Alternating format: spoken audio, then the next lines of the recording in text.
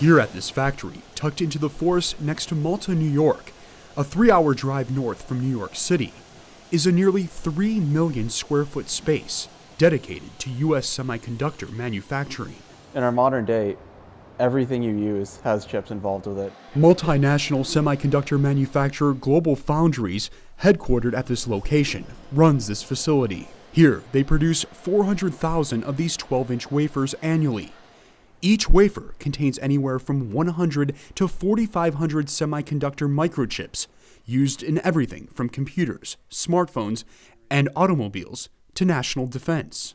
The semiconductor chip is really the brain of the device, and it allows that device to function and provide logic. The United States invented semiconductor microchips, but currently only accounts for about 10% of global manufacturing, with more than 75% of production occurring in East Asia. If we cannot import the semiconductors, the automakers are impacted. The smartphone devices are impacted, right? The ramifications are so huge. Growing U.S.-China tensions and Beijing's threats to occupy Taiwan, a major global chip producer, can put the U.S. semiconductor imports at risk.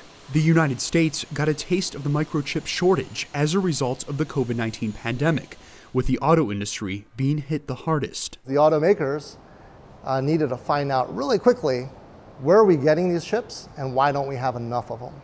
Right? And that was sort of the classic example of, oh my gosh, we have a shortage. Experts believe the shortage is easing, but still affecting car makers. Having both the manufacturing facilities and then these think tanks, the knowledge centers, both within the U.S. border, I think it's really, really important for the U.S.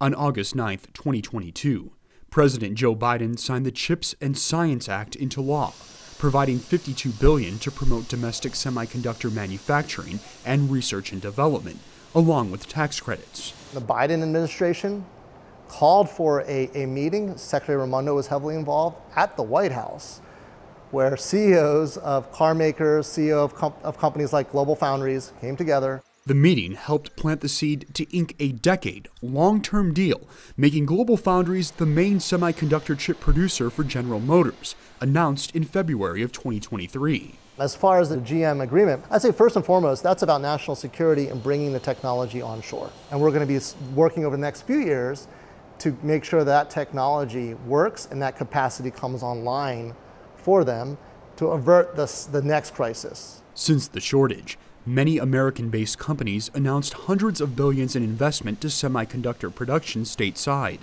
GlobalFoundries plans to increase production at its New York facility and built a new $1 billion space on site, doubling its capacity.